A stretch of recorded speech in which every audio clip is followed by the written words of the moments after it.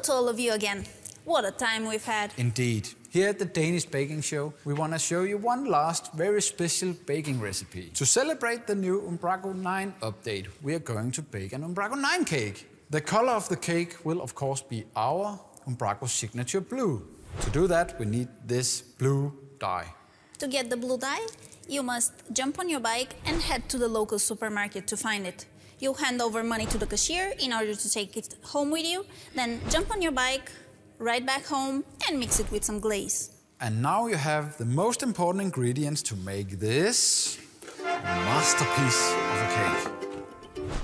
Other ingredients are flour, chocolate, strawberry, blueberry, grapes and lots of sugar, which you can all find in the local supermarket. But Bjarke, that's not our signature Umbraco blue. Oh, Elitsa, you know what happens when you coat or bake? Not everything goes according to plan. But as long as the end result is amazing, we're all happy. I think I will have a bite.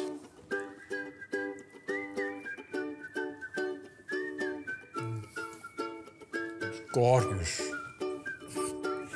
That's it, folks. Enjoy the rest of Cold Garden and, of course, your Umbraco 9 cake.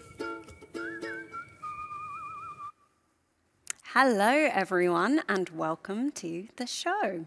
My name is Emma and I'm a developer advocado here at Umbraco HQ, also known as Developer Advocate. And today I'm also going to be your host for the show. And hello everyone, my name is Rune. I am product communications producer at Umbraco and I'll also be your host today. And that was just a little throwback to our most recent Code Garden where we unveiled the Umbraco V9 cake. And we are super excited to say that we are now in the presence of the final version of the Umbraco 9 cake. Ta-da! An even better shade of blue, and it's going to taste amazing, isn't it? I'm sure it is. Yep. And look at the color. Look at the color. So beautiful. But it's not just the cake we're here to look at. It isn't? Nope. Okay. In a few minutes, we'll actually be launching the next major version of Umbraco. Umbraco 9 is here, running on .NET 5, ASP.NET Core, all the cool new tech. Yeah, it's super exciting. We've done our very best to bring together as many friendly faces as we can, some with the bribe of cake, others remotely. And just to really say how their experience has been, to get us all excited about what we got to look forward to and what you have to look forward to when you pick up Umbraco 9. Exactly. Before we dive into all the techie bits and really do a deep dive on Umbraco 9, we'd like to kind of just take a moment and reflect on why we are actually embarked on this journey and why we're doing Umbraco 9. And for this, we've invited a panel. We've got Bjarke Berg, team lead on the core team at Umbraco, and team lead on the Unicore project as well. We've got Philip Beck Larsen, who is the CMS program manager at Umbraco. And last but not smallest, I guess, is Kim, CEO and chief friend maker at Umbraco.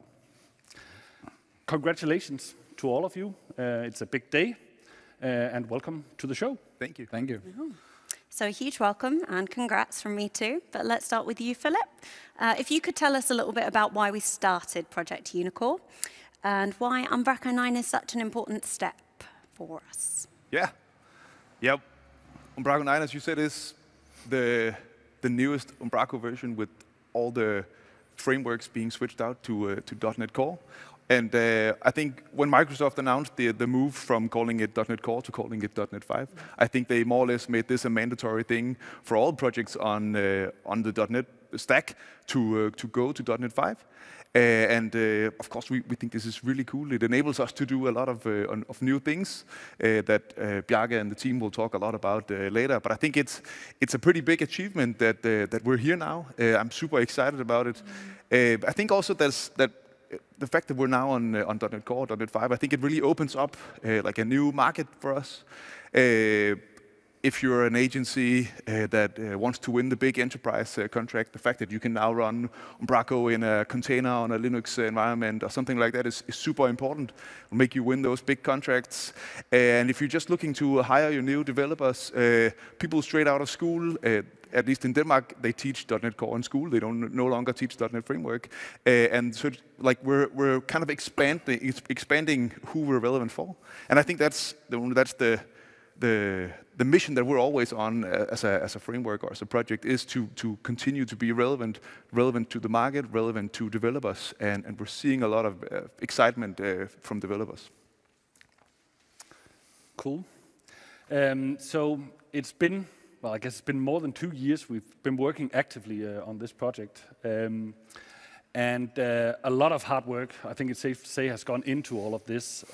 Countless hours have been spent both from HQ, but certainly also from the community. So you could say it's a significant investment, right? Both from us at HQ, but definitely also a lot of people around the world. Might be a bit early to answer this question, but Kim, has it been worth it? Thank you. The short answer is yes. As you're saying, it's early days. Let's get it launched. Let's get it off the ground and let the users, practitioners, customers, and so on and so forth be the judge of whether it has been worthwhile, this move to .NET Core. But what I know is that this is a solid foundation for future-proofing any Umbraco projects that you are running out there. We are fully, and I repeat, fully on .NET Core, and that puts us in front of many things and gives us an edge in the future. So that's definitely good. I also want to stress that when we embarked on this, it was not only about getting Umbraco on .NET Core, but it was also getting an outside-in perspective, getting community involvement, and I'm super humbled that we have had more than 1,300 contributions, being PRs, being issues, being learnathons, being whatever you can think of. We have had more than 120 contributors, unique contributors, adding to this. So it's a testament to the open source, the power of open source. And I'm just astonished and super humbled and grateful for all that has been involved in, for everyone who has been involved in this process. Well, it's very exciting because in a few minutes we're going to launch Umbraco 9, which is the ultimate version of Umbraco, right? So we're done. It's perfect. Are we finished? Bjarke, what happens now? Yeah, so first of all, we are not done. What? Technology-wise, we are in a good spot now also. Yeah. So we are on the current stack from Microsoft, which is a perfect starting point for our new journeys and new features. And so we will release a 9.1 6 weeks after the 8.17. We'll just follow the release cadence. So there's plenty. No rest for the wicked. No. I think it's worth mentioning also that with this transition, we're going into a strategy of releasing majors more frequently. So as we announced at Code Garden, I think, or maybe even before that, that we plan on shipping new major versions of Umbraco twice a year, which means that you can expect Umbraco 10 to be sometime in the spring or early summer of next year, and 11 will also be next year. And I mean, the whole point is that instead of doing these big bang releases, even though they're fun and we get to make cake, like we want it to be more predictable for you as an agency, for you as a user, to know exactly when is the next version coming, how hard is it going to be to upgrade, what's it going to take. And to answer those questions, I think the main point is that it's going to be easy to upgrade. The upgrade is going to be a one-click thing in cloud, and it should be a very limited amount of work so that everybody can be on the newest version, can be evergreen, and always continue to get new features as we go on. So that's good news for agencies, but bad news for us because that's less cake. Can we do cookies for major releases? I think cookies for major releases. I think we can still do cakes. That might work. Right. Wrapping up this part of it, I have one final question. I think we'll try to go through each of you with this one. What are you most excited about, as we are releasing Umbraco 9? Kim, would you like to start out? To me, two keywords are that we are reliable. We have done this multi-year project, and we have delivered on time. And as we have said, we wanted to deliver. So it goes to show that we are reliable, and I'm certain that that's important for users, agencies in the Umbraco ecosystem. And then there's this predictability that Philip is talking about, that you can see the road ahead. There's no big surprises, bad surprises. I promise there will be cakes, but we are reliable and predictable, and that's just super important. And did I mention that we are full on .NET Core? But that's also and .NET 5. And .NET 5. Yes, it's wonderful. Yeah, awesome. Bjarke, what's your takeaway? My point is mainly from a developer perspective. I'm really happy about now I'm able to use the latest features from Microsoft in the C# language. And even when I program in Umbraco, but also when I build a project on top of Umbraco, I can use the latest features. Yeah, I think that's a huge point. And as to what Philip said before, I think also the part of being able to follow along with all the new features that Microsoft is going to release, that's just a major part of it, right? Philip, do you want to Yeah, I think pitch in? I'm really excited about the the team effort that has gone into this. Bjarke and his team, and all of HQ, and all of the community. We've really worked together on this with the RFC processes, and everything's been transparent and out there. And I really appreciate how we've gone here. Not only that we're here, but also how we've gone here. I think that's really cool. Then I also think that, I know I should only pick one, but I think the whole point that we're cross-platform, that enables so much more use cases, and I mean, we're faster. Look at all the CPU cycles that we're saving, all the carbon that's not being emitted because of Umbraco 9. Yeah. I think that's super cool. That's definitely more than one. I think we're going to have to be a bit stricter on these guests. Yeah. We're going to run Also on now time. that we're having more major releases, right? I know, I think they're overexcited, but this is a good thing, because it is an exciting time. So, speaking of exciting times, I'm feeling a little bit emotional. Okay, well, gentlemen, it's almost time to release. Are you ready to press the button and put your I think we are. Umbraco 9 out into... No, Bunny. not you. No. I think we'll do a little countdown. A countdown? So we'll go 3, 2, 1, go. Oh, we'll let you do it, Bjarke. No, well, why don't you just put your arm around him so he's not can doing put it our arms alone? around Yeah. Okay. Ready?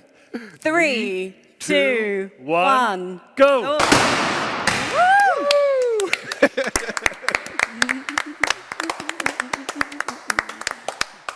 Hard not to dance when you're with Bunny.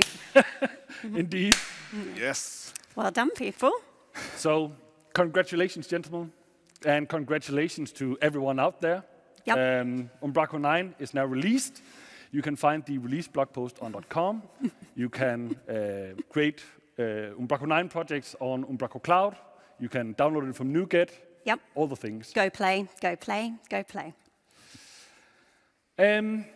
So I think with the launch out of the way, you're welcome to move out. We are going to hand it over to Bjarke. You'll kind of take over as host for the next little while, talking about what Umbraco 9 actually is from a technological perspective. So take it away, Bjarke. Yes, but luckily I have a lot of people helping me. So let's just invite Nikolai as the first one. Are you ready? As ready as I can be. Then I will give you this one. Thank you. So let's figure this out. Yeah. So my name is Nikolai, as you heard. I'm here to talk about the change to .NET 5, formerly known as .NET Core. So the first big feature is cross-platform. So Mac and Linux users, you can finally rejoice because now you can develop Umbraco from Windows, Mac, or Linux. So with .NET 5, here comes the support with the latest version of C#. So as a student, I can tell you this is a big thing because this is what we learn in school, as Philip told you earlier. So now it should be easier than ever to find newly graduated developers who already know .NET Core. So let's talk about the new features like records and init-only setters. And I have made an example on the bottom right of your screen where you can use the new init keyword. I've made an example of how to use it on the bottom left where you initialize a new person here. And I set the values, and you can only set the values when you initialize the object, and you can never change the values again. And then last but not least, pattern matching enhancements. So on the top right here, I've made an example where we use not equals null in the .NET framework, and in .NET 5, we use is not null. This is not only more human readable, but also a bit faster, because the not equals to operator can actually be overwritten, so we have to check before if it's overwritten or not. And in the new .NET 5 pattern, this is not the case, so it's a bit faster. And let's talk about some globalization. In .NET Framework, we use Natural Language Support, or NLS, and Unix used ICU, or International Components for Unicode. In .NET 5, ICU is the standard for everyone. And this comes with some growing pains. So as you can see on the example on the right, ICU accounts for the thread's current culture. And we first set our current culture to Swedish. We then make an integer with the value of -1. We pass it to a string. Then we change our current culture again to the US and try to pass the string to an integer. And in .NET 5, this will fail because we account for the culture, and the Swedish minus is actually a bit bigger than the US minus for some reason. So this will fail. But if you try this in .NET Core 3.1, or you try it in .NET Framework, this will pass just fine. I will now pass it on again. Thank you, Bjarke. Yep, and for this section, I actually have help from Elitza. So.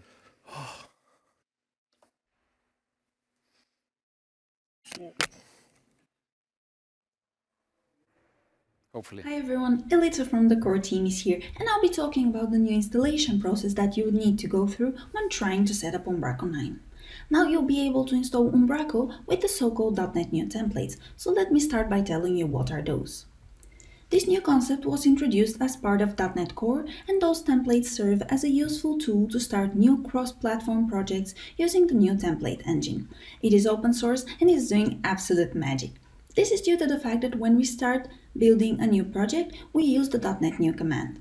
This command calls the .NET Core template engine to create the artifacts on disk based on the specified template and options.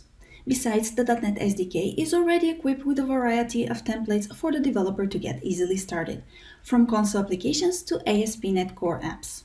We have currently added 2 custom templates, one for creating an empty Umbraco project. It resembles installing the Umbraco NuGet package on an empty project, and another one which can be used as a sample if you want to create a package for Umbraco. To install our templates, you first need to have the .NET SDK, and you can simply get the latest version from this link. The next step is to run the command on the top right to install our template pack. A template pack is in the form of a NuGet package and can be installed into the .NET CLI using the Umbraco.template identifier.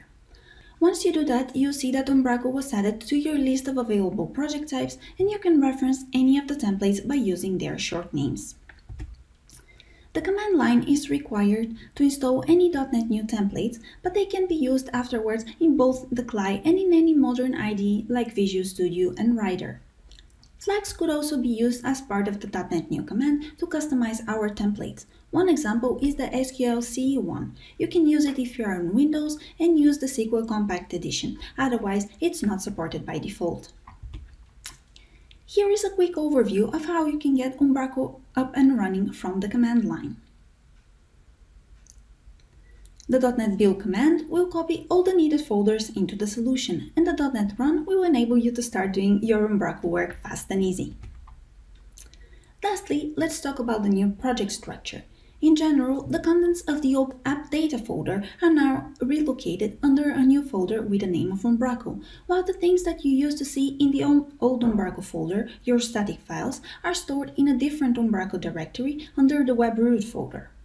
Talking about web root, now we have two root paths. The content root path is the absolute path to the directory that contains the content files of the application, while the web root path is pointing to the location of the browser-specific files, so remember this distinction.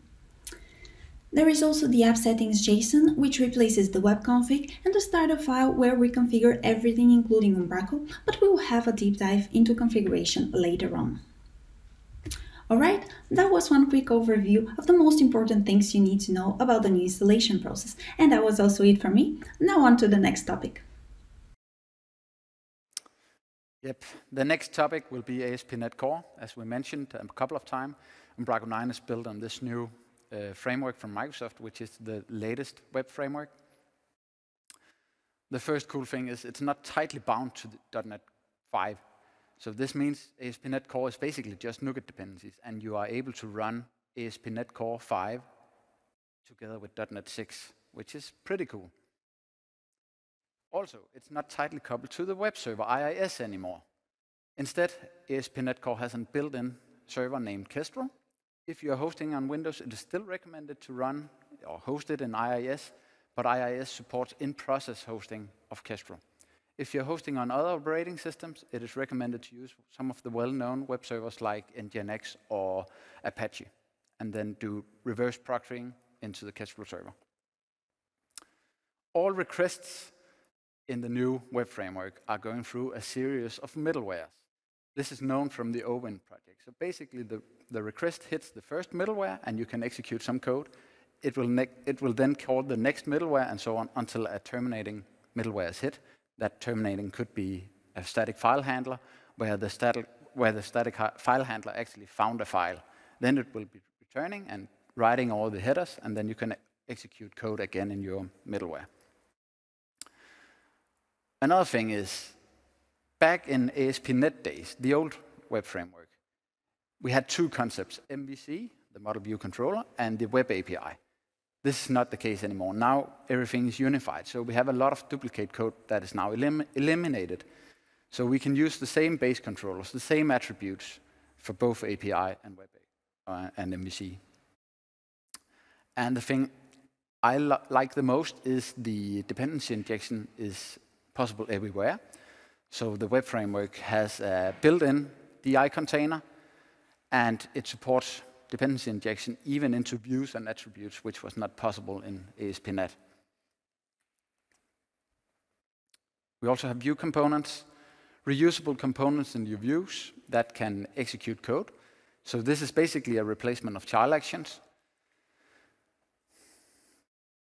But yeah, they make sense everywhere where you will have a reusable thing in your view, and you don't need to have a special URL. Then we have tag helpers. Tag helpers is basically a new alternative to methods on the HTML helper or iHTML helper. So here I show a short example of the form tag helper that is built into ASP.NET Core. So I can specify the controller and the action into the HTML tag or form, and then it will process it on the server, and the output will be an action, so the URL instead of the controller and the action, and it will have inserted the anti-forgery token automatically. Finally, we also have precompiled views. So now we don't have to dare if our builds or views or templates breaks on runtime. Now we can actually have the confidence that this works runtime. By default, Umbraco is actually disabling precompiled views because it don't really make sense in a CMS, but we still recommend using precompiled views in your production environment. Also, we're going to talk about packages. So we had to make some changes to packages because Umbraco 9 only support packages in using NuGet. So in the package section, when you create packages, you can now create schemas instead. You don't need a lot of information anymore. You don't need the name on the author or anything, because this information is part of the NuGet package. Now you just pick the Umbraco content, so it could be content, it could be media. And some of the new features is that if you choose media, which has an underlying physical file, it's actually picked at the same time, and you will get your schema into a zip file. Then we have introduced package migrations. So you can run a migration plan for each package. Here's a short example where I inherit from package migration plan.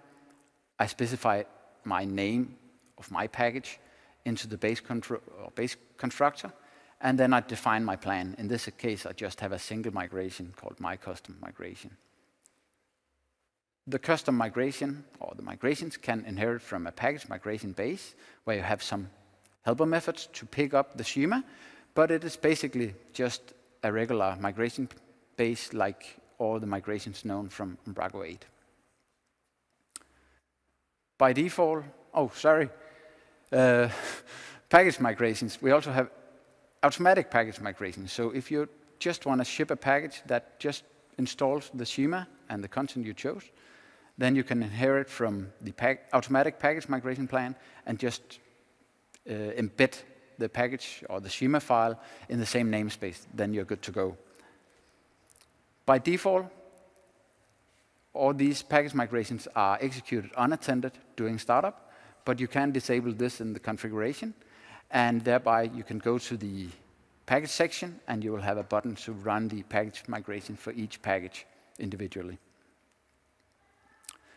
And then I will present the next speaker. Welcome, Nikolai. Thank you. The next Nikolai. Yes. My name is also Nikolai, and today I will be talking a bit about the new notifications patterns that will replace the native C# events. So the first question is, why have we even bothered making this change? And well, there's a lot of convincing arguments, but I think the best one is that the new notification pattern supports asynchronous notifications. It supports dependency injection, and it's completely decoupled from the specific implementation from where the notifications are published. What all of this sums up to is that your notification handlers will be fully testable. But how do I receive these new fancy notifications? Well, a simple synchronous implementation of a notification handler will look something like this. The first thing you'll have to do is create a class and implement the iNotification handler interface. This interface accepts a generic type argument of the notification you wish to receive. In this interface, there's a single method defined called handle, which will return void and will accept your desired notification. And this is where all your notification handling logic will live. As you can also see from the example, you can inject the services you might need to handle this notification. But I did say that these new notifications also can be done asynchronously. So how does that look? Well, it's very, very similar to a normal notification handler. The only difference is that you need to implement instead a different interface called iNotification async handler. And the handle method looks a little bit different because you'll be returning a task. And additionally, you'll get a cancellation token as a parameter. But now that you've created your notification handler, Umbraco actually needs to know about these before it can publish the notifications to you. The way you do this is with two extension methods for the Umbraco builder called addNotificationHandler and addNotificationAsyncHandler. Both of these methods takes two generic type arguments, the notification you want to receive and the implementation of your notification handler. When talking about dependency injection, it's worth noting that all notification handlers will be registered as transient, which means every time a notification is published, a new handler will be created. But some notifications are more special than others, and these are the notifications that we publish from scopes. Now, we always publish these notifications in pairs. One present tense, or as I like to call it, an ing notification, and these are published immediately and can be cancelled, so they are published before any database changes has been made. The way you cancel this notification is with the cancel operation method, which takes an event message where I can specify a reason for cancelling it. Now, we have our past tense or add notifications. These are only published once the scope has been successfully completed and disposed, meaning that the operation has successfully completed.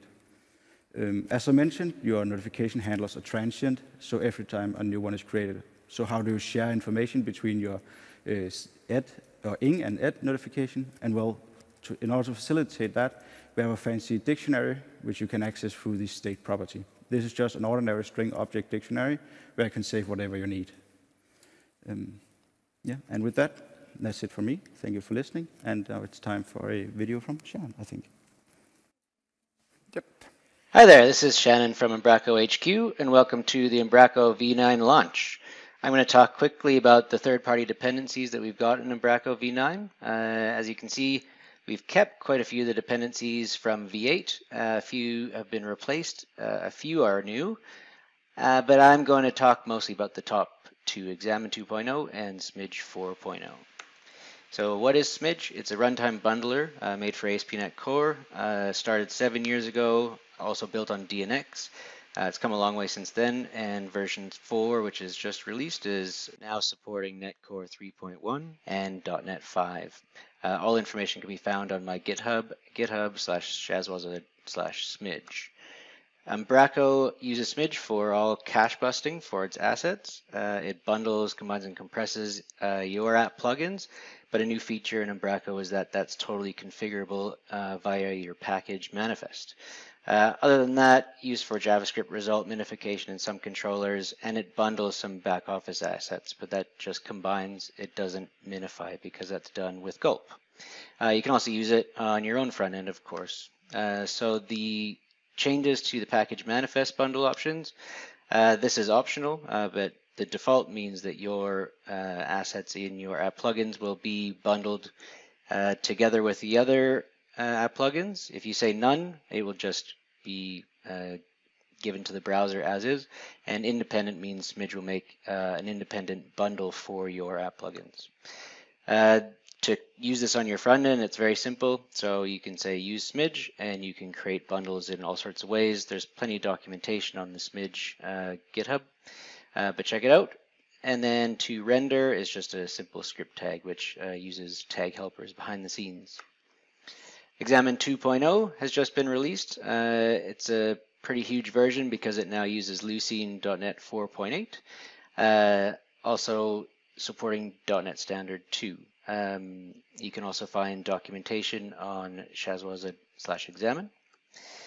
So the new changes are that all index creation and configuration is done up front at configuration time, and it just uses the iOptions pattern, so it's pretty simple. The good news as well is that we've updated all the docs, so there's V2 and V1 examples and documentation on the GitHub link there. And this is now cross-platform, so it now works with Linux as well. A few other small changes, simpler APIs, better paging support, but nothing huge. The things that are similar, so the Fluent API syntax and the Lucene syntax that you've all been using pretty much stays the same, and of course you can change the data types and the same extensibilities there. If you want to use Examine 2 in your own projects, you just add Examine and then say add Examine Lucene index. For Umbraco-based indexes, the syntax is very similar. You can find examples in the Umbraco core. And I'd just like to say a big shout out to all those package maintainers out there. Thank you, and high five, you rock. Let's talk about the new Microsoft abstractions in .NET Core and .NET 5. In Umbraco 8, the CMS project provided abstractions around some of its dependencies to prevent tight coupling. It was possible to swap these out for your own preferences if you were willing to write your own adapters or make use of someone else's. Whilst Umbraco is popular, it's unlikely these adapters would be provided by the upstream vendor. With .NET Core, Microsoft has provided their own abstractions for common use cases, and it makes a lot of sense for vendors to supply implementations that work with these abstractions. This is great news for us as we no longer have to provide these abstractions, which can be tough to design with enough flexibility to meet all use cases. It's also great news for Umbraco developers who will have access to a much wider set of tools without having to worry so much about the integration work required. So what's changed? For logging, Umbraco no longer provides an iLogger interface. Instead, we make use of the interface of the same name found in the Microsoft Extensions logging package. By default, we still provide a Serolog logger under the hood, but if you wanted to add additional providers, it's easier than ever before. Updating projects to make use of the new interface should be as simple as changing the namespace on a using directive and moving the type argument that identifies a logger from method calls to the interface declaration. How about configuration? In Umbraco 8, we made use of an XML-based web config file, which would often reference additional files focused on config for a specific set of functionality. There were some pain points making configuration generic enough to work across multiple developers' environments without making use of transformation tooling. Additionally, transforming configuration for production environments could be a pain, as the out-of-the-box support focused only on the primary web config file. There were workarounds for MS Build, for example the excellent Slide Cheater project, and CI/CD platforms often provided additional transformation capabilities and variable substitution. But with .NET Core, this has all become much simpler. Instead of having a single source for configuration, multiple configuration providers can be combined together to build the required config for an environment. We make use of the default setup, which will read application configuration from a variety of sources in order, with latter providers possessing the ability to replace values set by previous providers. This makes it easy to have a default setting in a config file, which is overwritten by an environment-specific config file or an environment variable. Microsoft have introduced support for binding configuration sections to strongly typed classes to help developers avoid mistakes and refactor safely. Strongly typed configuration can be resolved in a way that changes are picked up on the fly at runtime without restarting the application. Check out the official documentation for details. You may have noticed that Umbraco CMS has a lot of settings to tweak, so we've provided a JSON schema file to aid in discovery of all the available options. If your editor supports this, you will get code completion and hinting when editing config files. Finally, dependency injection. Umbraco 8 introduced an inversion of control, or IOC container, for automatic dependency injection into the CMS out of the box, where previously this had been left for developers to decide whether to add themselves. As with logging, we provided abstractions, the iFactory and iRegister interfaces, to avoid tight coupling to our chosen container, light inject. But even then, it wasn't trivial to replace the underlying container. With .NET Core, Microsoft have introduced their own container abstractions, which makes life much easier. We no longer provide the iRegister and iFactory interfaces. Instead, we depend on their Microsoft analogs, the iService collection and iService provider respectively. In Umbraco 9, by default, we depend on the reference container implementation found in Microsoft Extensions Dependency Injection, which acts as the lowest common denominator for IOC containers. If you need more advanced features such as decoration, interception, or assembly scanning for registration by convention, you may be happier with a different container, such as AutoFac, Lamar, and many others which implement the Microsoft abstractions. Alternatively, you could check out the Scruter project, which adds additional functionality to the MSDI container through extension methods. If you decide to make use of one of these projects, you should now be able to follow their official documentation without having to worry about any extra effort required to make it work with Umbraco. Thanks to these changes in .NET Core, an Umbraco application is now more like a traditional .NET web application than ever before. In Umbraco 8, we had the concept of composition. It was recommended that Umbraco developers would register their services and replace upstream functionality in implementations of the iUser Composer interface, which would be run after core composers that added service registrations for the CMS itself. The composition concept is still around, as we need a way to provide access to the service registry for package developers that cater for low-code builds, and you can still use composers to add service registrations to your sites. However, you can also register services in your startup class just like you would in a regular .NET Core web application. It's worth noting that the iUser Composer interface has been marked as obsolete, as the CMS now treats them no differently to an implementation of iComposer. The iCore Composer interface has been completely removed, as all Umbraco services are now registered in the startup class via extension methods on the iService collection provided by ASP.NET. Composer implementations no longer receive a composition object as an argument, but instead an Umbraco builder, which exposes much of the same functionality, and it shouldn't take much effort to bring your old codebase up to date. That's all for this section. Thanks for listening, and I'll hand you over to our next speaker. Hi, I'm Emma Garland from Rock Solid Knowledge, and I'm on the Unicore community team. And I've given you a quick overview today about how we've leveled up Umbraco v9 to use ASP.NET Identity for users and members. The history of identity in Umbraco. the user and membership layers first interacted with custom ASP.NET membership providers. Umbraco 7.3 added ASP.NET Identity for back-office users. Several Umbraco Identity packages were released. Roll on to 2021, and version 9 now uses ASP.NET Core Identity for both members and users. So, ASP.NET Core Identity is Microsoft's user management library that allows you to configure the authentication in your application. Why roll your own when you have this library that can do everything for you? It manages lots of areas, including users, passwords, roles, and even password hashing. A visual summary. Your app interacts with the high-level identity, user, and role managers. The managers talk to the user identity stores and role stores to perform operations like creating and editing users. In turn, these low-level stores specify how to persist users and roles and are tightly coupled to the data access layer. Underlying everything is the actual data store, in Umbraco's case, a SQL database. Our data access layer in Umbraco world is the user and member service and repositories. The data source is the user and member SQL database tables. They haven't changed much other than what you'd normally change for a version X migration patch. So the actual users are created as an identity user entity that is usable across all the layers. We have the Umbraco back-office identity user and the front-end member identity user. Those are used to represent the identity of the user or member. There is an Umbraco identity role to represent the identity role. For back-office users in V9, my colleague Scott Brady initially swapped out the existing ASP.NET Identity work to use the updated ASP.NET Core Identity framework. Members didn't already have this, so the next part was to go and reframe members into a structure to match up with ASP.NET Core Identity. Shannon had done something similar in his Umbraco Identity package, but that was for .NET Framework and we needed it for .NET Core. So, in version 9, members and users now both use ASP.NET Core Identity. There is no more concept of the membership and role provider that was managed by the web config. We have no more membership helper.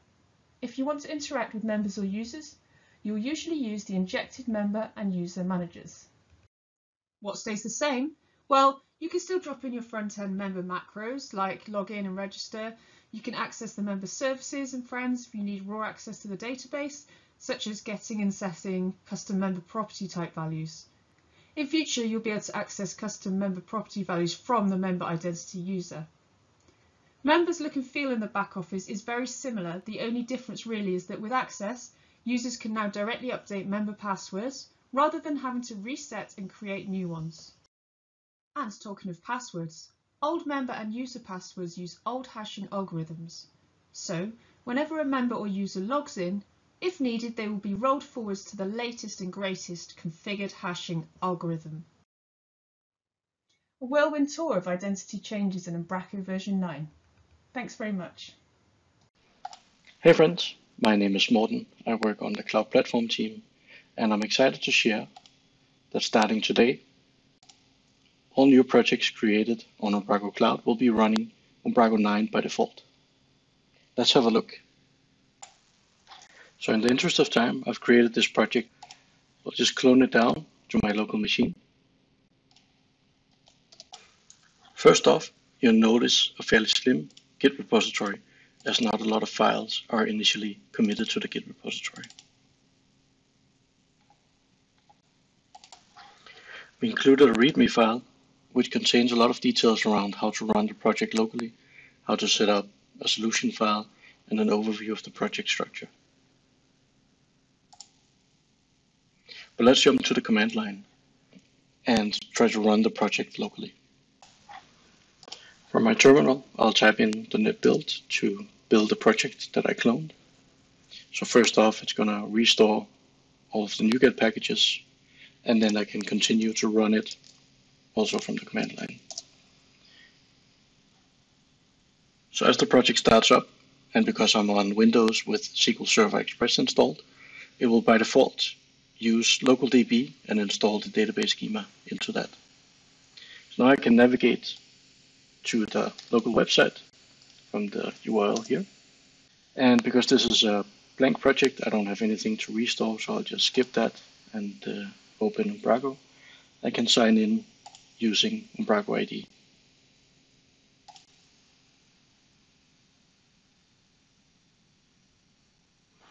And that's it. I'm now up and running with my local project cloned from Umbraco Cloud. From the back office, I can now start creating my document types.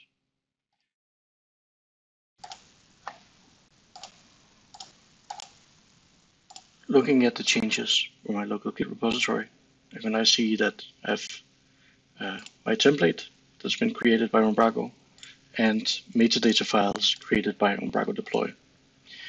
Now I can commit these to the Git repository. As part of the push to cloud, a .NET build process is started and the output is published to the website. Now that the push is done, you can jump back to the terminal, stop the website. Now that we have a proper project as part of the Git repository, we can also create a solution file. So if we come back to the terminal, I can create a solution file for my project here. And I can add my existing project, the one that comes default with Git repository, add that to the solution file as well. And of course, I'm going to also add a class library, so I'll do that as well. And add that class library to the solution. And then finally, I want to reference this new code project from my existing Umbraco project. So I'll do that from the command line as well. And now if I jump back to the root of my Git repository, you can see I have my solution file here. In the source folder, I have my newly created class library. And if I open this up in Visual Studio, you'll see that I have the two projects. So that's it. We are excited to see what you build, and hopefully you will find this useful, and happy building. So a huge thanks to the core team and the Unicore teams who have both done amazing work. It is safe to say that without them, we would not have had such an amazing new version of Umbraco. So thank you for your hard work. Now, we're going to take a look at another really crucial part of our latest release, which is of getting the latest release ready. Which is packages. The bunny really is quite naughty today, distracting me just a touch. So Andy and Ronald are going to be showing you everything that they've done to prepare the HQ packages, and also to look at the amazing work done by the community package, for the community package developers too. Take it away, peeps. Thank you. Thank you. Hello, everybody. Yes, in this section, we're going to talk a little bit about packages and how they've changed for V9. To start with, I'm going to look at the Umbraco commercial packages, which, in case you're not aware, there are two of these. One is Umbraco Forms, which is a form creator add-on, which allows CMS editors to create forms for visitors of the website to complete. And the other one is Umbraco Deploy, which is used for transfer of schema and content between Umbraco environments. And I'm pleased to say today, both of these are also ready for V9. So no more confetti? Or is it? No. Oh. Talk a little bit about how we've gone through this process. What we've been aiming to do over the last, I guess, 4 or 5 months is to migrate the package functionality from V8 to V9 so that we have functionally equivalent products for the two CMS versions. We've done this with a single source code repository using 2 separate branches. And what that's done is allowed us to periodically merge between the V8 branch and the V9 branch. So everything you can use today in the latest versions of V8 of these two products are also available for, thank you very much, are also available in V9. We've released several betas and an RC for both products, and I just want to call out and thank a few people who have taken the trouble to download these. We've seen there's been quite a few downloads of the betas and a few issues raised, and I'm pleased to say they've all been resolved for launch as well. And then moving forward, we're aware that V8 still needs work. I mean, there's still features we can build on that platform, and there's still some issues we can resolve. So we will still be making changes to V8 and merging those up to V9 as we move forward. Taking the two products, first one, as I said, is Umbraco Forms. We've migrated all the functionality, as I say, from V8 to V9, and including all the latest releases, including the forms in folders, which you've seen in the most recent release of the product. The only change we really want to call out as being slightly different is that we now store the form definitions only in the database. If anyone's a user of this product, they may remember that during V8, we introduced this, previously form definitions being saved onto disk. That caused a few problems, particularly in load-balanced environments. And so, having consulted with the community, we've taken the decision to only support form definitions in the database moving forward. And other minor thing is we've retired a SOAP web service data source, which I don't think is used too much. And unfortunately, the libraries required for that didn't carry over into .NET 5. With Umbraco Deploy, similarly, we migrated all the functionality from the current version up to V9. And I think it's important to also say that Umbraco Deploy remains a very key component of Umbraco Cloud. It's what's used in that environment for transfer between the different installations. And so because of that, you can be assured that it's going to get the attention that it deserves, both now and moving forward. So now I'm going to pass to my colleague Ronald. He's going to talk about two things. What changes for those people who are building Umbraco solutions and using packages, and then what about those people that are building packages too? Yes, thank you, Andy. So the first thing is for the people using packages that most of the features that are available for Umbraco are also supported for V9. So that's property editors, dashboards, trees, and sections. And packages can still include server-side DLLs, client-side assets, and also Umbraco schema and content, as Bjarke mentioned earlier. And yeah, basically the big change in V9 is that the installation is now using NuGet only, which I'll explain a bit in the next slides. So in Umbraco 8, you could install packages from the back office using the zip package format, or NuGet install using Visual Studio, depending on what the package order provided.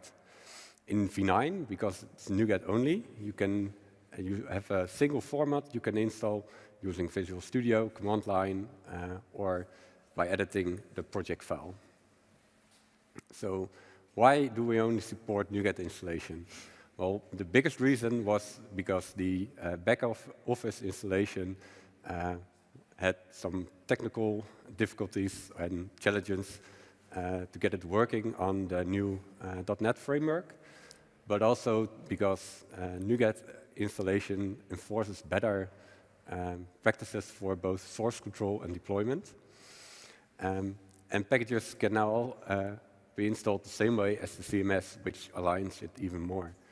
But if you want to read more about the whys and go into the additional details, there's a blog post on our website, which is also linked on this slide. So the package installation that can be done using command line interfaces is basically one command. That's on this slide, .NET add package, and then the package name. The other commands are showing how you can install .NET templates to create a new Umbraco website using the .NET new command, and then entering the directory of that project at the package, and then by doing a .NET run, you'll build a project which will copy the NuGet package into the solution and then run the application. But as I said earlier, you can also edit the project file itself using any editor you want by including the package reference with the package name and a version. You're doing basically the same as the .NET command line interface, or using Visual Studio with the user interface. So that's the part about using packages and what's new for creating packages for the package developers. Well, the same set of Umbraco extensibility points and APIs are available. So they have changed, but only in minimal ways, like namespaces or the dependencies used in Umbraco. And the more significant changes have been driven by the requirements for .NET 5. So that includes aligning with Microsoft best practices like logging, dependency injection, and configuration. So to support NuGet installation of your package, you can use the .NET pack command. And then if you want to include Umbraco schema or content, you can select the items and download XML or zip file, add that to the package project, set it as embedded resource, and then add a package migration. So the content and schema will automatically be imported either during the unattended package migrations or from the back office package section, as Bjarke also has shown in previous slides. So the package can still contain all the necessary files for the content for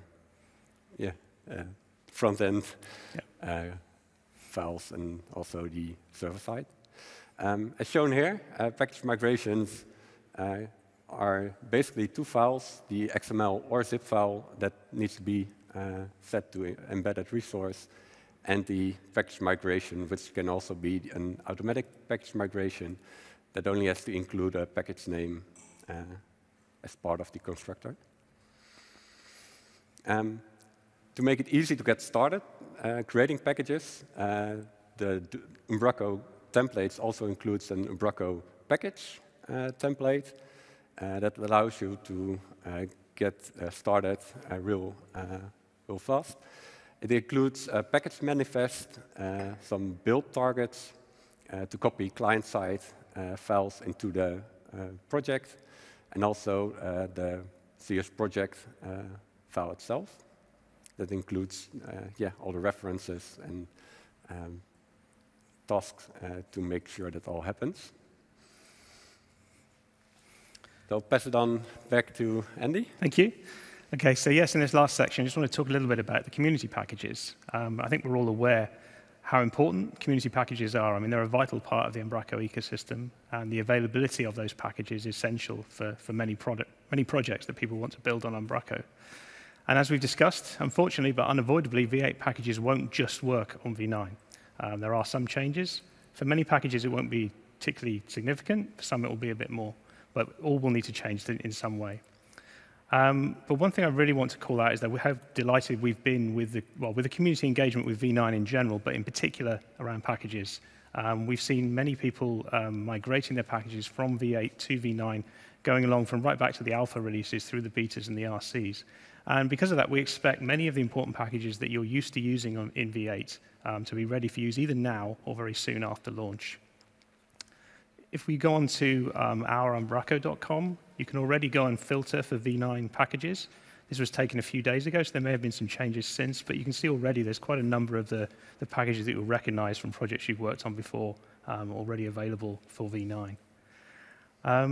So lastly, I'm going to pass over to our roving reporter, Paul Seal, who has been digging into V9 packages.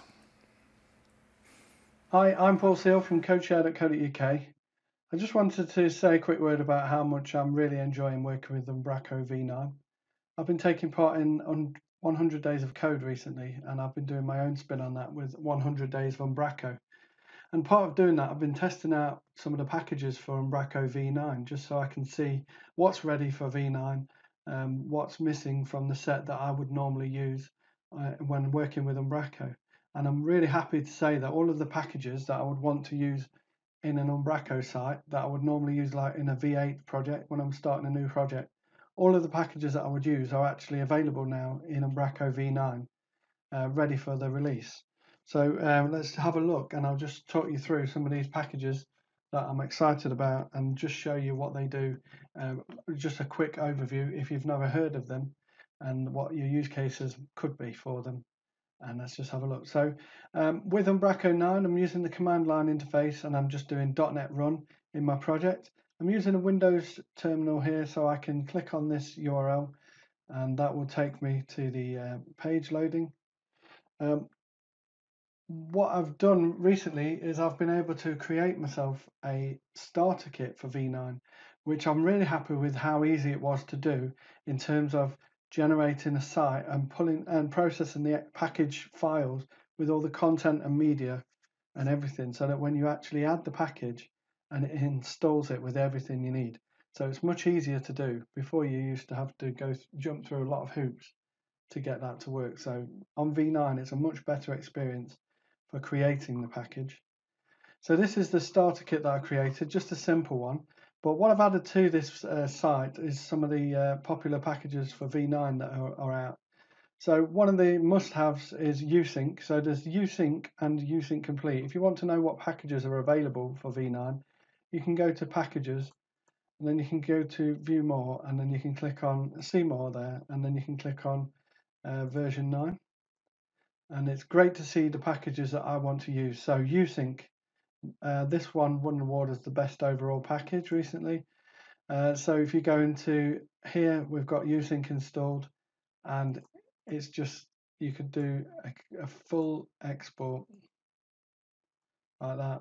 Yes, run a clean export, and look at it, it just goes through, and everything you can think of that you'd need to put into version control to export and import into another environment, it can do that. Content, media, settings, and everything. So let's let that run. Let's have a look at what else there is. So the next one that I have decided is a must-have is Contentment, another package award winner.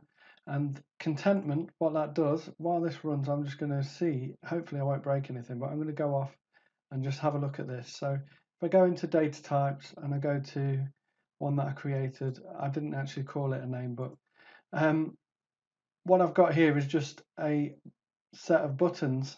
So if I call this traffic lights, the beauty of this is, so this is just one of the things that you can do with Contentment, and that is you can use a data list.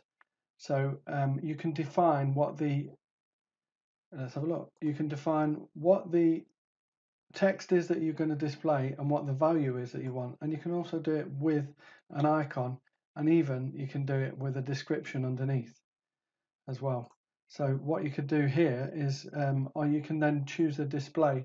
So what I want to do is I want to actually do a large, you can choose the different types of display, and I'm sure there was one where you could actually show underneath it, you can show the description with it as well. But have a play with that. It's one of my favorite packages. Then the dashboard again is a must-have when you're installing a new package.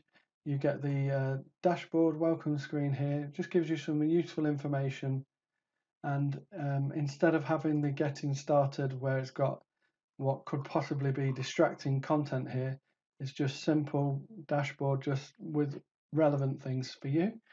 So that's ready for V9 as well.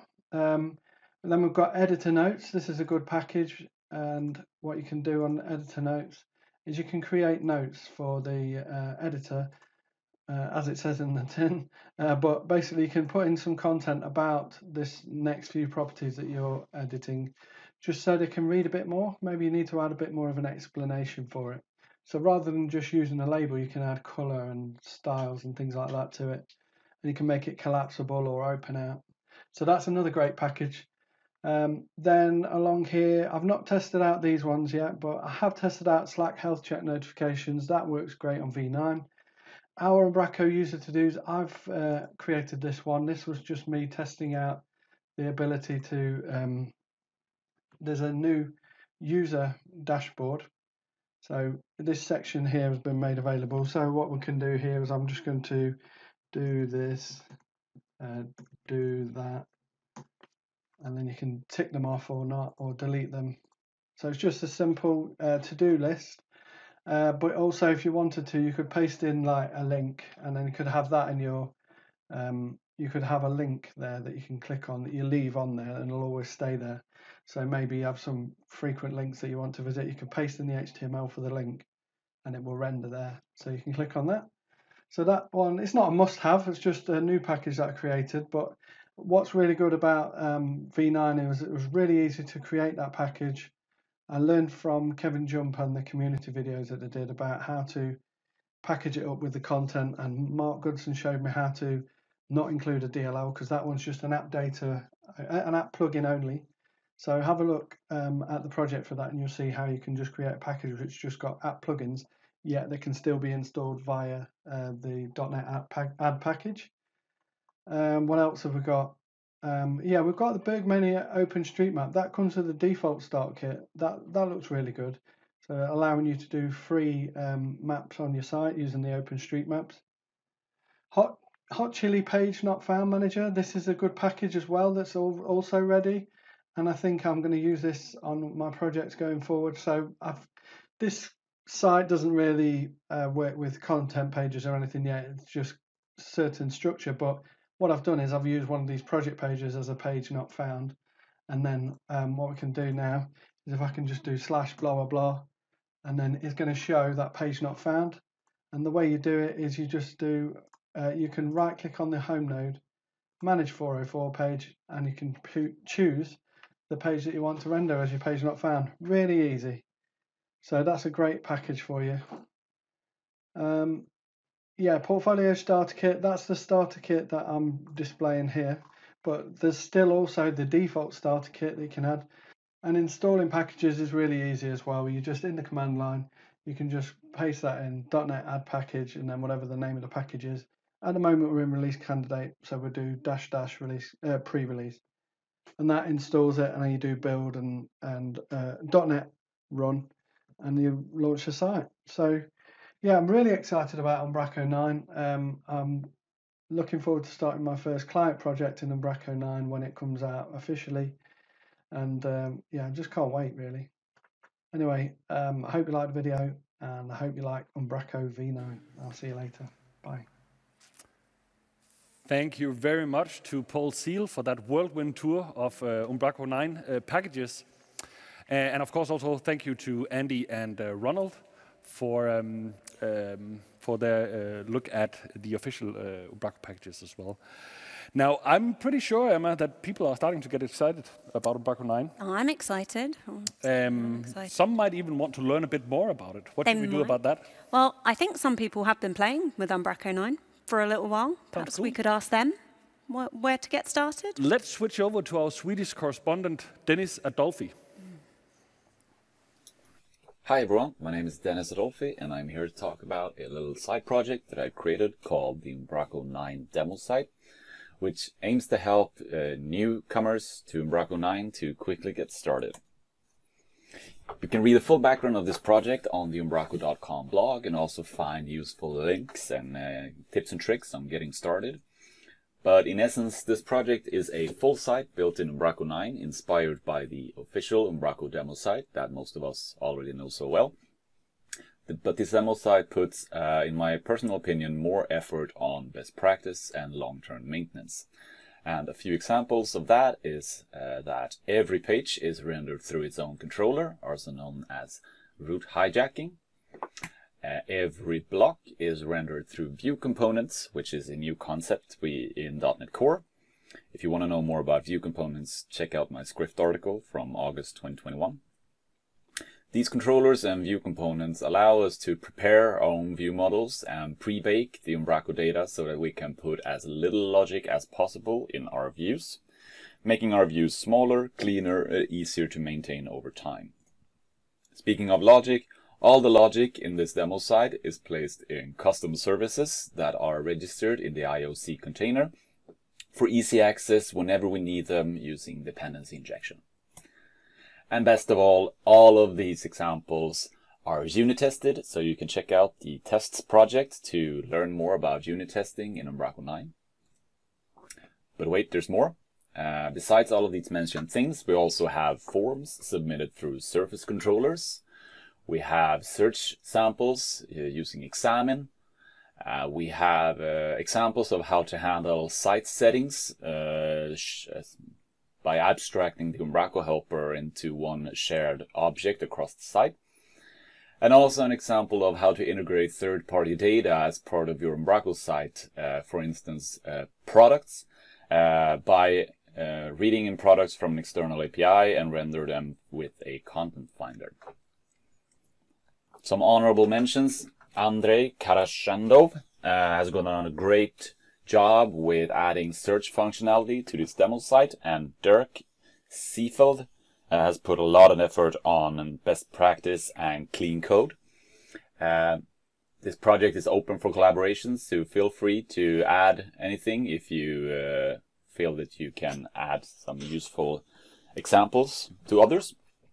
And I have to end with a really nice quote we got from Callum at Umbra Coffee, which basically states that this is the best project ever. Go check out the project on GitHub. Have a great time exploring the new Umbraco 9, and take care. Hello, I'm Carol Logan. I'm Umbraco MVP and Principal Engineer at Equator. We're a Gold partner based in Glasgow and in London, and we're really excited to be here as part of the Umbraco 9 launch. And I'm going to show you how we can get started as developers with Umbraco 9 really quickly. So if I get our command line here, with Umbraco 9 and with .NET 5, there are two ways we can set up our projects. We can set them up through the command line, or we can set them up in our IDE. And first we'll have a look in the command line. And what's really great is we can get from 0 to a project, an Umbraco project, in just 3 commands. So let's have a look at that. Okay. So we can use this .NET new command, and that creates a new project, and we can tell it to use the Umbraco template. And here I'm telling it to use SQL CE, but you can use SQL Server, and we're telling it that the name of the project should be Umbraco V9 Launch. So if we go ahead and enter that, that creates our project, and we can now, run .NET run, and what that does is that both builds and runs the solution. And when we say run, it actually sets it up, running in a little server, and it means that we can access it from our browser.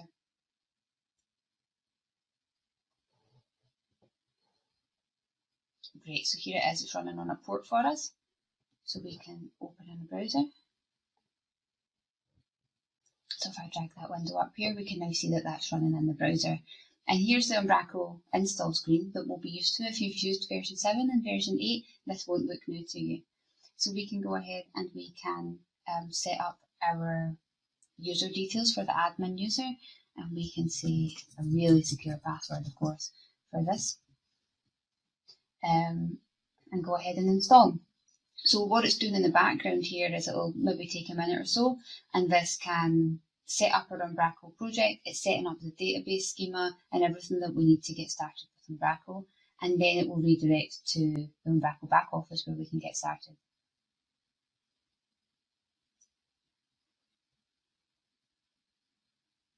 Great, so here it's logged us into the back office. It's giving us a tour if we're a new user here. I can say no for now. And here you'll recognise if you've used Umbraco where we're at. We've got an empty Umbraco instance, and we can go ahead, we can start adding media, we can create our doc types, we can add our users and members and so on. And yeah, that's us in just 3 commands. We've been able to get started with Umbraco. And one quick alternative way that I'd love to show you is how we can do the same thing but in Visual Studio. So now within Visual Studio, when we do create new project, we have the option to use those Umbraco project templates that we used in the command line. So you can find that by filtering by project type, or we can also use the search bar here, and we can go ahead and tell it that we want to create an Umbraco project. And you can set the version, you can set that you want it to be SQL CE, and so on. And that will go ahead and that will create your solution in Visual Studio that you can then run and install Umbraco. So thank you so much for listening to my demo, and I really love to hear how you get on with Umbraco 9, and we're really excited to see it launch. Thank you. Hello everyone out there in the Umbraco sphere. Rhiannon here to give you some updates from Umbraco HQ's training team in regards to updates we have for Umbraco version 9. When we're not conducting our live training courses, training team is hard at work preparing material for version 9. Some courses require more work than others, so this means those courses will have a bridging course. That way, if you've taken the training course in version 8, you can attend a bridging course which covers the changes to version 9 and be up to speed. We're currently planning bridging courses for the following. Bridging courses will be available on demand at the start of 2022, and all live courses from January 2022 will be in version 9. I'd also like to talk about changes in regards to certification structure. My awesome colleague Gabriel wrote up a blog post on the subject earlier this summer. I'll give you some of the highlights. Our current system is when you complete a training course, you're given an amount of points. This point system is honestly a bit confusing and unclear, so instead we're revamping the system. In order to be considered an Umbraco professional, you need to have taken Umbraco fundamentals.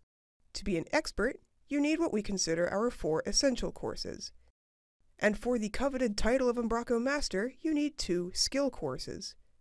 This system will be introduced along with the version 9 training courses in 2022. There's a lot more great information about certifications in the blog post, so if you want to learn more, please check out the Future Certifications in Umbraco blog post on umbraco.com.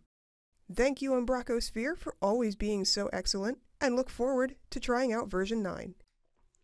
Hello, my name is Jonathan, and I'm part of the Umbraco documentation team here at Umbraco HQ.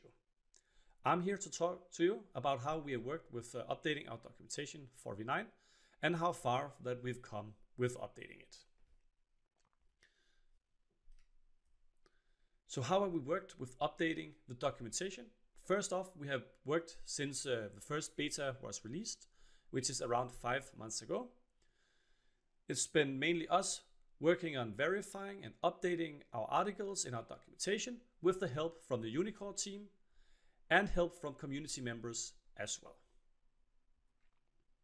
So how much documentation do we have ready for today's launch? We have around 70% of the overall documentation updated for V9. Around 75% of the documentation just for the CMS have been done. Documentation for deploy and forms, our commercial packages, is fully updated for V9. And this means that we have more than 160 pieces of documentation updated for V9 at launch. Where can you find the documentation for Umbraco 9? Well, you can find our documentation at our.umbraco.com/documentation. You can also find a list of articles that have been updated for V9 at our.umbraco.com/documentation/Umbraco 9 articles as well. Great, thank you so much for listening, and I hope that everyone has an awesome launch of Umbraco 9. See you all out there and have a great day. Jonathan out. Hi Umbraco family, it's me, Warren, but today it's not Hack Make Do, today is Umbraco 9 launch day. Finally, it's here, hurrah, I hear you cry. Yeah, with that said and done, but yeah, in this segment I'm going to hear from some of our friends in the Umbraco community and what they've been up to, hacking, exploring, tinkering away with Umbraco V9, so you'll get to hear from Carol and Dennis and a few other people. But in case you've missed it, here's the top 5 things what's new in V9. So first things first, the super obvious one is the new framework. So ASP.NET 5 or .NET 5 or ASP.NET Core, as it's also known, is the new and shiny thing that we're all going to love. We're going to get cross-platform. Hurrah! We can work on a Mac, if that's your thing. We get things like Razor tag helpers. Super useful in terms of generating markup. Take a look. We get dependency injection out of the box. No more magic having to set this up ourselves. It just comes out of the box for us. We get things like view components. Dennis has done a great article on this on Scriff, so go and take a look at that. Then we get number 2, This sounds like a TV countdown, my top 5. Number 2, we get updated dependencies. So client dependency framework from Shannon has been updated to work with ASP.NET or .NET Core or .NET 5. And it's now called a Smidge. So it does practically the same thing as client dependency framework, but just works on cross-platform for us. Super nice. Yeah, if you're curious, go and check out Shannon's GitHub project called Smidge. More documentation and details are there. Obviously, you don't have to use Smidge in Umbraco. You might want to use it on your normal projects.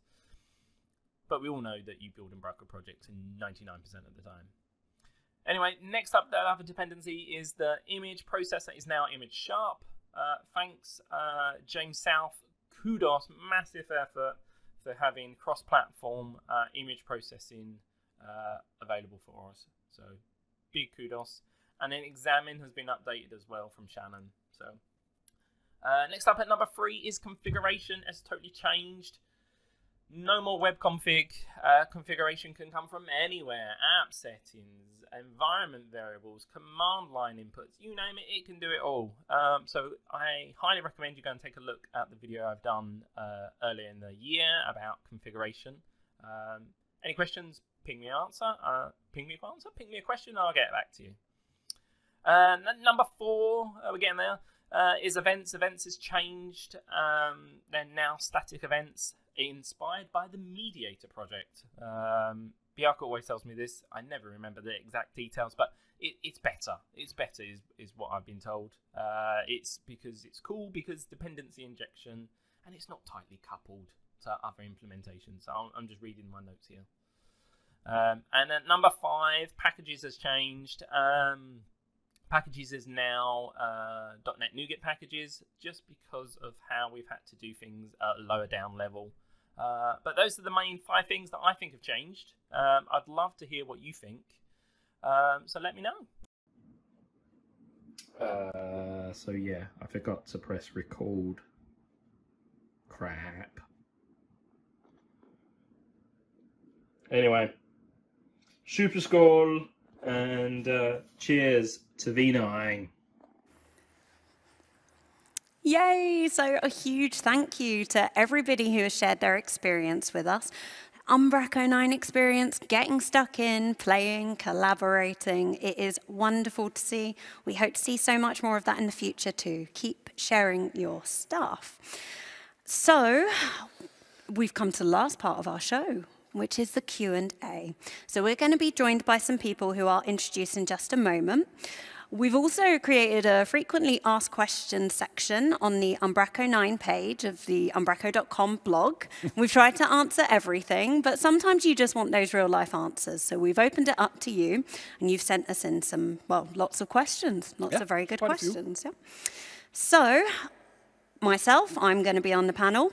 Runa is going to be hosting. We're going to be joined by Philip, Bjarke, and Andy, all of whom you've met earlier, and a special guest, Carol, Principal Engineer at Equator, excellent community member, and Umbraco MVP. And we're going to be answering the questions. Thanks for joining, Carol. Thanks for having me. Yep, we've got quite a few questions come in already. As Emma mentioned, we've got an FAQ blog post out, and we've also added an FAQ to the product page on umbraco.com, where we try to answer as many questions as possible, and we'll keep expanding that with the questions that have come in as well. But let's just dive straight into it. The first question here is, will we be able to load balance the back office with Umbraco 9? I can answer that. There's no changes in this area, but it's definitely one of the areas that we want to look into now, because it's easier now, and we want to bring more cloud-native stuff into Umbraco from now on. Yeah. But do you mean load balancing in general, or back office load balancing specifically? So back office can't still, because we are basically doing some stuff on the file system that prevent it. But of course, the website part can be done like Umbraco 8. And Umbraco 7, I guess as well. Yeah. Cool. Then I think the most popular question, both in the submission form and also in the QA on Slack, is how do you migrate from Umbraco 8 to Umbraco 9? Is there documentation? How long will it take? Is it difficult? Like all of these things. Emma? Yeah. You've messed around with the Umbraco 9 quite a lot. Messed around with 9, that's exactly what I've been doing. So, of course, everybody's interested in looking at migrations. And this is going to be a nice experience for those of us that are doing that. We've got, there's fewer changes between 8 and 9. So, you know, you're pointing at the V9 database and it's all going to just go. There'll be some alterations you need to make, you know, take a backup of the database as you would with any migration. But we're also, like, all of our content can just be used. So that's great. The only thing that people are going to have to do is look at little bit of custom code will obviously need changing with the .NET 5. Yeah.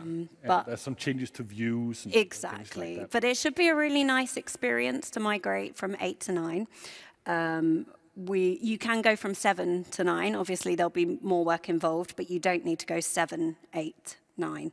That's not gonna.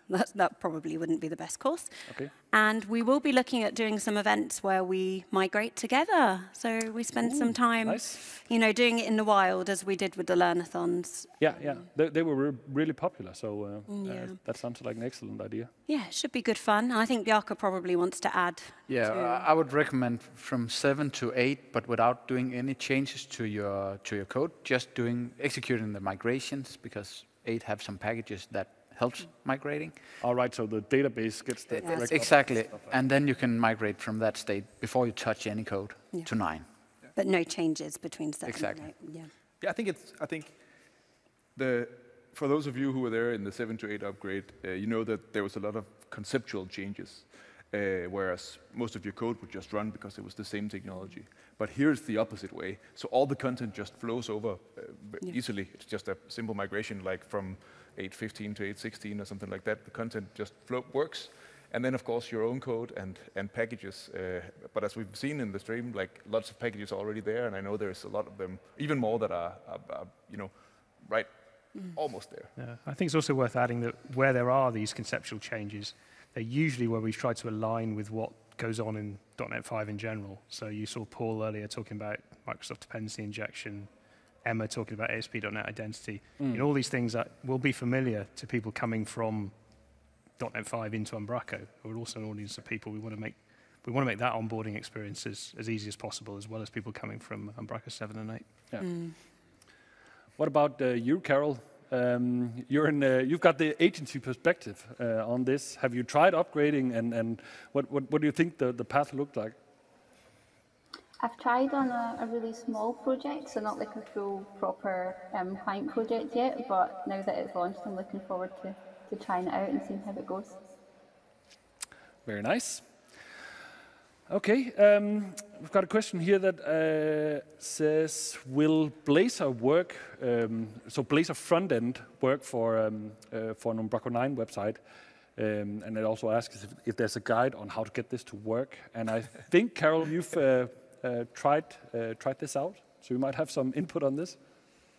Yeah. So there's the way that's always been available, which is kind of build your own APIs and integrate Blazor that way. But that would be having like a separate Blazor site and your separate Umbraco site. But now that we're on .NET 5, we can have Blazor and Umbraco running in the same app, which is really cool. I think there's a script article on it that I think Leonard and Jerome wrote that. And I think Corna as well, who's also written an article on getting Blazor server side running within Umbraco 9, so it's really exciting. And I've done a little hacking around as well. I've not written it up yet, but I've got the WebAssembly version running in Umbraco 9, so it's really exciting. We can now use all these new technologies and things that have come out in the .NET Core and .NET 5 and then on to 6. Now that we're on .NET Core, we can utilise all these new things. It's very exciting, isn't it? Super. We've also got someone asking, how will Umbraco 9 be dealing with URL rewriting? I don't know, Bjarke or Andy or... Yeah, so take that one. The best way to do it is actually to do it in code now, because then it works no matter how you host. You can do it as middleware, you can download some NuGet packages. But you can still use IIS rewrite, URL rewrite, whatever the module is called. It still works if you're hosting on Windows and IIS. And of course, we have the internal rewrite still, so if you're migrating from 8, all the internal rewrites will still be. So if you copy or move stuff around, and things like delete them. Cool. We've also got, I think this one might be for you, Philip. It's a quick yes or no. Does Umbraco 9 support Angular, or is it still AngularJS? It is, there's no changes to the back office. So the back office is still the same AngularJS one, and there's a whole separate project for going somewhere else with that. I could talk about that for an hour, but let's not. I said yes or no.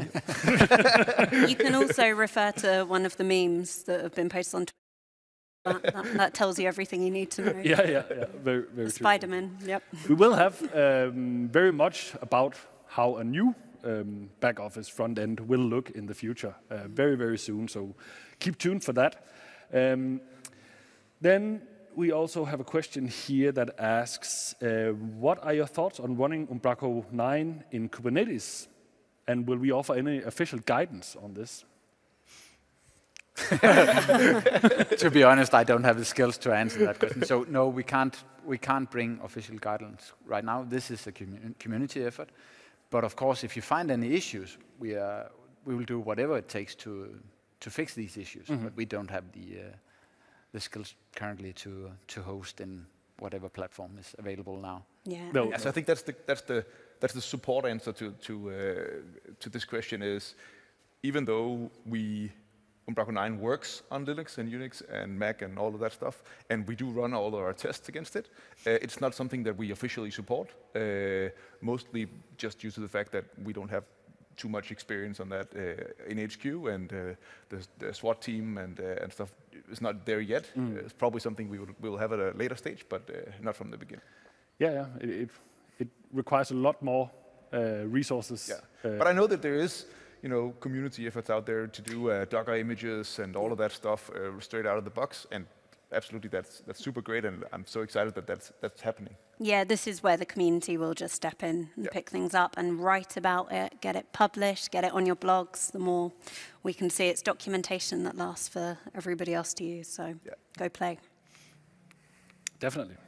Do that, and report issues if you find and report the issues. That's super important. I think this is another one you can start off, at least Philip, but of course any of you can pitch in.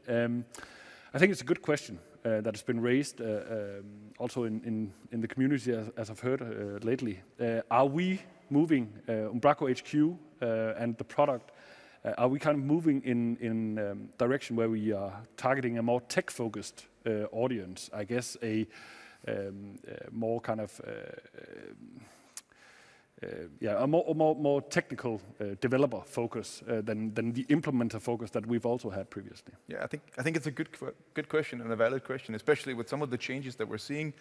That one might get that impression, and I just want to debunk that and say that Umbraco is still the friendly CMS, and we want to be friendly to all out there. And I think we're actually just expanding who we're targeting. So some of the things that we're doing, we will continue to look into how can we make this even friendlier, how can we make this even easier to get started. We've kept some of the concepts from 8 into 9, even when they didn't necessarily fit the .NET Core model, to be friendly, and we'll continue to make sure that happens. We've got an anonymous attendee who asks, can the rabbit have a bath, please? No, that's not the point of the rabbit. The rabbit's disgusting. It must stay disgusting. We wouldn't want a clean rabbit. We like the rabbit as the rabbit is. The rabbit is armed. I think it's turning into a hazard. But we've been standing very close to the rabbit. We can confirm that the rabbit does need a bath, but the rabbit will not get a bath until it learns to behave.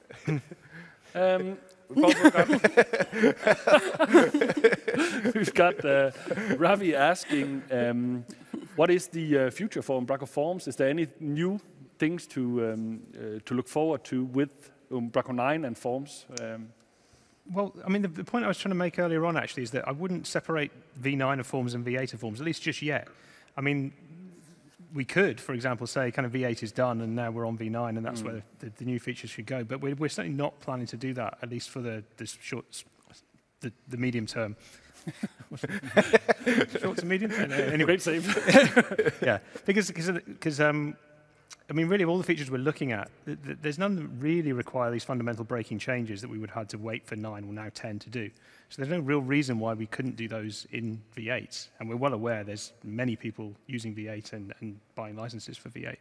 So I think the change that will come in over the next few months is simply that we've been spending a lot of time and effort on this migration, which, as I said, is a functionality like-for-like migration. It's not been introducing new things. So we'll have a lot more time for that, and we do have a long backlog of things to look at. I think sort of back-office localization is one we want to look at. We're looking at permissions, so making that a bit more sophisticated. Yeah, there's quite a number of things we've got. Certainly got a long list to be working through. And yeah, hopefully over the next few months you'll start to see that come out for V8 and V9. Yeah, and if you have ideas, post them on the issue tracker, and Andy will pick them up. Or shoot them down. Or shoot them down, yeah. Really happy.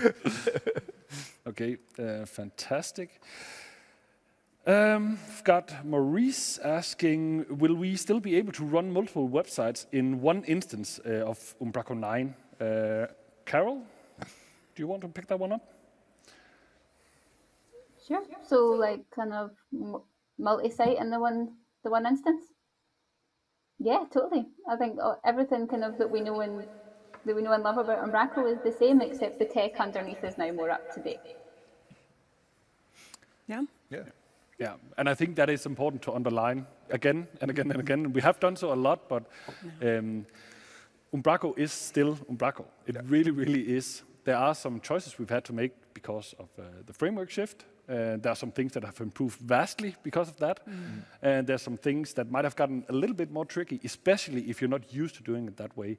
But the vast part of the APIs, the service layer, definitely the back office, it's all the same. Yeah. Right? It's just better. What we saw in the videos too, the getting started videos, Carol and Dennis, just cracking on. There's so few changes. Like a few things have been moved, but it's really, really user friendly. If you're used to Umbraco 8, you're going to have fun with Umbraco 9. Yeah, also, and I think there's just the biggest change you notice immediately is just that like the response time is faster. So like just clicking around in back office just feels better and feels more natural. Like it's a really great experience just from that switch. When we did the Learnathons, one of the things that struck Carol and I was that we didn't prep. We just, went in front of a crowd and started working with Umbraco 9. It really wasn't too difficult, was it? No, it's just there's a little bit of how do I do this in 9? But I think those parts have been mostly documented now, so it's just a case of the concepts are the same, but sometimes it's what was the expression, Emma? I'll get this wrong. Who moved my cheese? Is that the one? Who moved the cheese or something like that, yeah. But it's the same concepts and we know how it works. It's just slightly different for .NET Core. And it usually is because it's the way it's done in .NET Core rather than an Umbraco way, which I think is really positive. I think a positive spin on that is who updated my cheese. Yeah. I think the analogy that Carol was looking for was actually Laura's, which is when you're cooking in somebody else's kitchen, they've still got all the same tools, but sometimes they're in different drawers. It took me a while to get there, but where's the spatula is more what we were looking for. Cool. Well, I think that pretty much covers the questions we've gotten so far. So thanks everyone for asking. Shoot questions at us on Twitter or the issue tracker if it fits there. Join the Discord server. It's very fun over there, especially right now. There's a ton of memes going on. Yep. Pretty amazing. So we're happy to answer any questions that pops up there. But I think that'll do it for the Q&A section. Yeah. Thank you, gentlemen, and thank you very much, Carol, for joining us. Hey, Carol. Thanks, Carol. Right, so that brings us to the end of the Q&A, but certainly not the end of our celebration. Nope, not yet. No. Ideally, we'd like to say a huge thank you. I think that would be suitable. Yeah. I've actually put a little something here on the table. Oh, me too. Is there anyone we need to thank in particular that you can think There's of? actually quite a lot. Quite a few. To thank. So we've created scrolls of contributions? There's just a few. There is just a few. Thank you, Bunny. So we wanted to end our stream with a really big thank you to everyone who is involved. We've said it once. We will say it again. This is a huge effort from all avenues of the community, HQ. We really have built a global Umbraco release. So we think this is going to make it the most exciting release ever.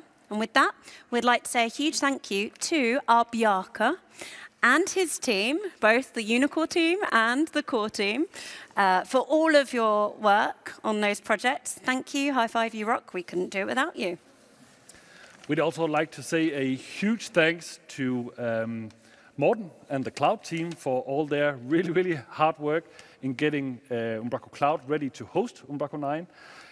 Which in turn also meant that we had to make Umbraco 9 work for Umbraco Cloud. But that was a fun experience for everyone, and it's there now, so go try it out. Yep. We want to thank Warren for becoming the Cloud Team Chaos Monkey and all of the hacking, making, and doing that he has done for us. We'd also like to give a huge thanks to our DevOps folk who have ensured that all this can actually work while we also have lights in the building. Yep. Carol, for getting everyone learning to work with the alpha and the betas at the Learnathons. We'd like to thank James Jackson South and the entire ImageSharp team for making it possible for us to continue to do really cool things with images in Umbraco 9. We would like to thank Sebastian for all the firefighting, the issues, the PR work that have made this release as collaborative as it can be. We'd like to thank Andy and Ronald for being a super productive team, working on forms and deploy and helping out with all the other packages. We love the package team and we want to say a thank you to them for everything that they've done to ensure that package devs have a wonderful experience. We'd like to give a shout out to Jonathan for overseeing the docs effort together with the documentation curators. The training team for making sure there's a clear path to certification. SWAT for all the incredibly hard work they've done in making sure that they are ready for when you ask questions about Umbraco 9. Coma for making sure that you know how and where to find us and what to do with Umbraco 9. And then we'd also like to thank Kim, our CEO, Philip, our CMS program manager, and Jacob, our CTO, for at least sometimes being the grown-ups. Sometimes being the grown-ups. We do need some people around here that are sometimes grown-ups. We want to thank the suits and the fish tank, not just because they make sure we get paid, but also for making sure that we have money for all of these endeavors.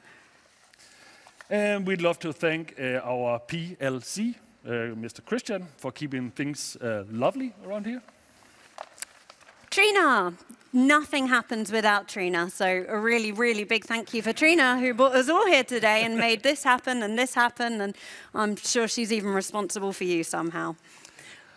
And then we have a lot of names. A lot of well. names. Do you know this might take a while, so perhaps people might want to come and help themselves to some cake while we we do this part. Maybe get a glass of champagne. If you want to all come in and for anyone we are not going to mention now, we're sorry, we missed you. We are eternally thankful for all your effort. Yeah, super grateful to you. Yeah, we really appreciate you. You're the best. You're the best of the people. So for all who contributed to the repositories, and that includes, shall we do one name each? Let's try. Right. Aaron Sadler. Adam Hearn. Gregory Vienne. Anthony Dang. Matt Wise. Jan Skovgaard. Arcadius Beale. Bjørn Norlin.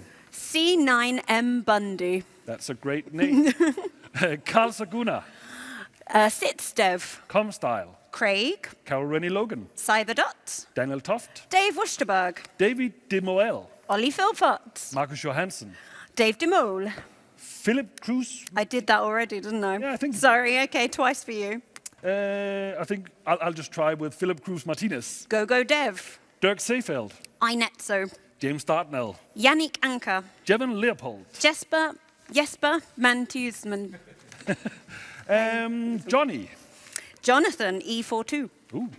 Keith Wright. Ken Jacobson. Holy Lachanophobia. Lauren Nito. Lee Kelleher. Lucas Karuba. Mark Goodson. Masood. Matthew Wise. Sven Giesens. Mike Chambers. Marek Schimel.